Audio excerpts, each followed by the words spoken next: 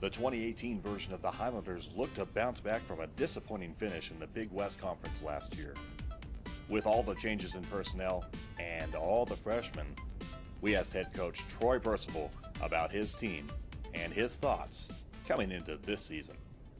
I expect us to do really well. We may get off to a little bit of a bumpy start. We've got 13 freshmen, 17 new faces, but the way things are coming together right now, I've got real high hopes. Pitching's coming together. We've got some really big arms. So, my hopes are high. I think this is the best squad we've had since I've been here. UCR not only did well in recruiting, but they also have high expectations for many of their returning players from 2017. We have a lot of talent. It's just now, can the guys that are talented turn into performers?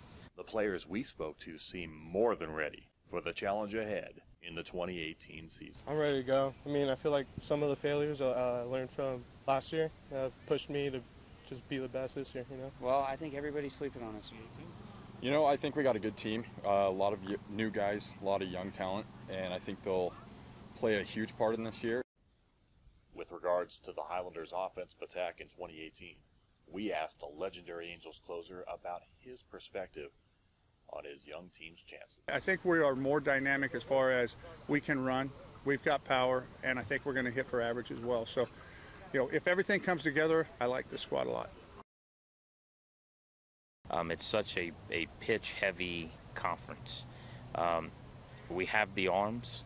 If we have the ability to throw strikes, we'll play good defense, timely hitting, and be able to execute. Yeah, I think we have a legit chance. So the stars need to align for the Highlanders in the 2018 season, but one thing is for sure, this team is loaded with talent. Reporting for Hot Stove Baseball Talk, I'm Stephen Douglas.